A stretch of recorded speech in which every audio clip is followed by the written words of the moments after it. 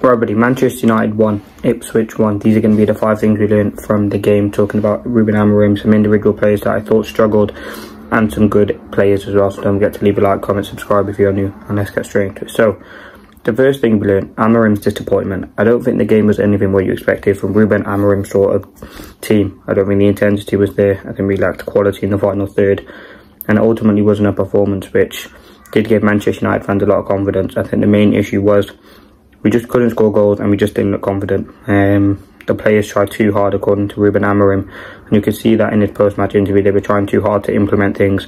But I think the main thing that Amorim will be disappointed with is the intensity. Forget about the result. The players didn't really look up for it, and the players didn't look confident at all. Look at Delo, he's making a lot of errors in that first part of the game. I think Johnny Evans struggled in the left centre-back role. There was a few issues that I think need to be changed. I think the midfield massively struggled as well. But again, you have to take into consideration Amorim has only had 2 training sessions with the squad full, so he hasn't had too much time to get his principles across, which obviously would be a huge factor in it. It just looked a bit, they're trying to do what he said to them but couldn't really figure it out. The formation was obviously there, and I think Amorim will be disappointed. I think the goal that we scored was fantastic. A great bit of play from AMAD and a great cross. That was just a bit of brilliant again from AMAD. Great finish by Rashford, but other than that, we had that one Garnacho shot that went wide. We had the Eriksen shot that went wide. Other than that, I can't really think about anything that we created. Joshua Zirkzee struggled when he came on. I think it's another player Amorim's got to get to now. He talked a lot about him in his post-match press conference, talking about how he needs to get into the box, be a bit more decisive, and ultimately I don't think that's something he was. He's going to be very, very disappointed. I think the goal we conceded, it was a great goal. Deflection, Onana couldn't save it. But we did concede a lot of chances. Ipswich were on top of us for large parts of the game, and I think you could say they deserved to win the game. Based on that, they had way more chances than us. Onana made 2-3 really good saves, and some very, very good decisive blocks from the defenders, but we simply just didn't do enough to win. I think going forward, Amorim maybe have to change the team, look for some rotations, and ultimately that will be something that we look to do going forward in the league and in the games. Listen, you have to think he's going to have 2 training sessions by our next game against Bodo Glimt. He would have had maybe 5 or 6. It's going to take a lot of time to implement his style into these sorts of players, and with the constant games, it kind of does help but doesn't help at the same time. As I said, he talked with the players. I think there'll be a lot of players returning. I liked when Luke Shaw came on. I think that left centre-back role would suit him. I think Mazraoui was absolutely fantastic. I think Casemiro and Eriksen, they can play but not together. There was just no intensity. They were not able to cover ground, and I just didn't really have that balance for me, so that's something that can change. I think Garnacho in the left inside forward wasn't great either, and I don't think Rashford up front works. So those sort of things need to be changed, which I think Amorim will learn from his first game. So yeah, the first thing, Amorim disappointment. Now the second thing, AMAD excelled again. Now it was a new position for AMAD. I think AMAD was absolutely fantastic yesterday. His performance was brilliant. He was very good on the ball, very confident, and put in some very good tackles. Scored that, well, created that great pass and great cross for Rashford, which was absolutely fantastic. We almost scored a great goal when he cut inside towards the end of the game. AMAD is United's best attacker, and the issue is Amorim thinks the best position for him is right full-back, and I think that's something that will immediately change. I think we desperately need a left wing-back. You can move Delo or Mazraoui out to right wing-back, and I know Amorim likes to play with a left-footed right wing-back. Could you see Anthony there?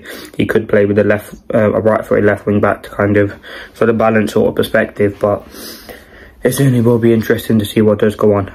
But I think AMAD yesterday was fantastic. And listen, he could have kept Erik ten Hag's job if he continued to play more. He really is that sort of a good player. And I think AMAD will be someone who definitely excels. I want to see him closer to goal where he can really impact the game, and really have a great impact on the team.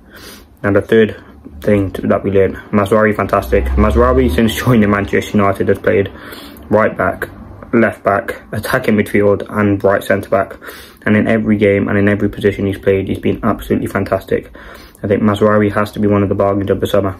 He was absolutely fantastic yesterday, recovering the ball, just keeps it simple, passing it well, effectively, very good tackles, understands the game relatively well, and I think that right centre back role would be a good role for him. Obviously in the future you may see Lenny Yoro there, but again, for a guy who hasn't played in a while. I think he did put in a very good shift, and I liked his performance.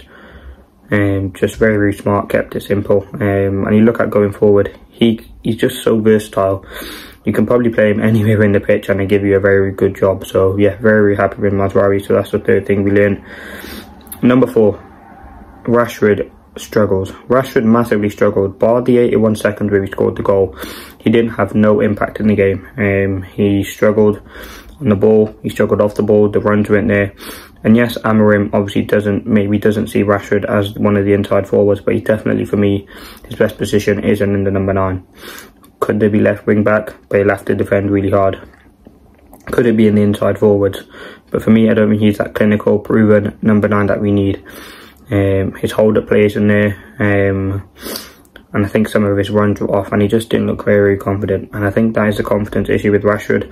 Obviously, the goal was fantastic, 81 seconds in, but as I said, until the 60th minute where he got subbed off, he didn't really have an impact in the game at all. And I think not only Rashford, but a lot of other players struggled. I think Garnacho massively struggled as well. So yeah, Rashford did relatively struggle. I'm disappointed. I think Rashford will be someone who we again want to get a tune out of, but we can't do that, and that's something Amorim must look at doing going forward into games from here on, because yes, we both struggle, but again, it's all about really what can we do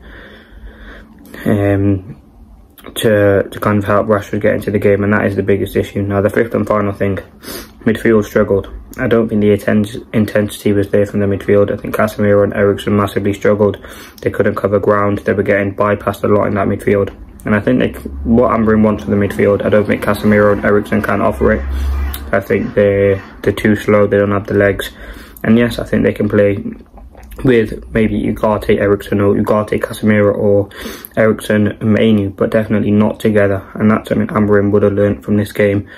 The midfield is very, very key for Amorim. There's 2 midfielders in there, and they have to do a lot of running and a lot of work. And that's ultimately something that we didn't see from Casemiro and Eriksen yesterday. And maybe because Ugarte wasn't fit, coming back from international duty, he wouldn't start. But I definitely think the next game he will be in there.